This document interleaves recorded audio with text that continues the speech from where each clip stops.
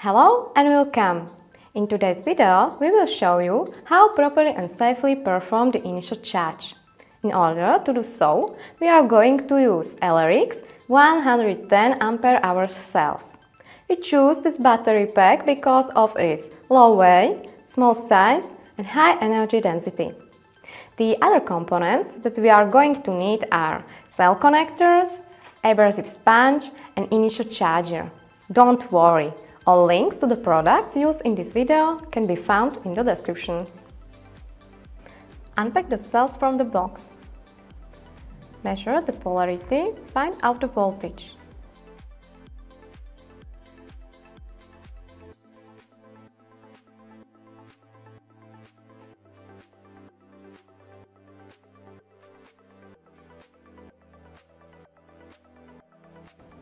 Use an abrasive sponge to clean terminals and connectors.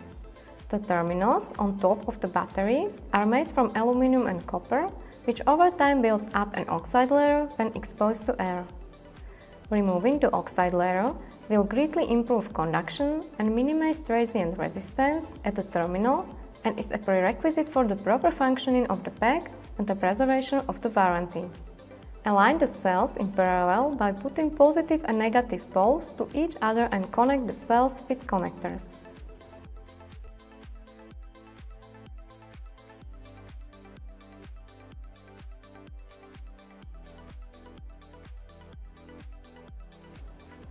Don't connect the charger only to the first cell. This could cause that the pack wouldn't be evenly charged. Connect the initiation charger to the first and last cell and plug it into the power supply.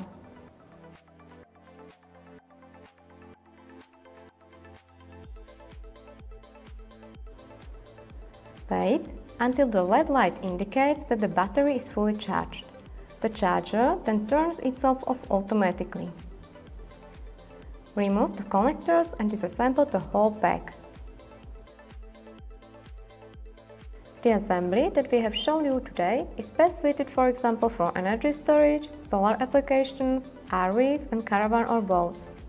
But it's not entirely suitable for use in electromobility. You should immediately attach a protective BMS such as a BMS 123 or ELERIX CPM with a disconnector to the pack, otherwise you are no longer eligible for the cell warranty.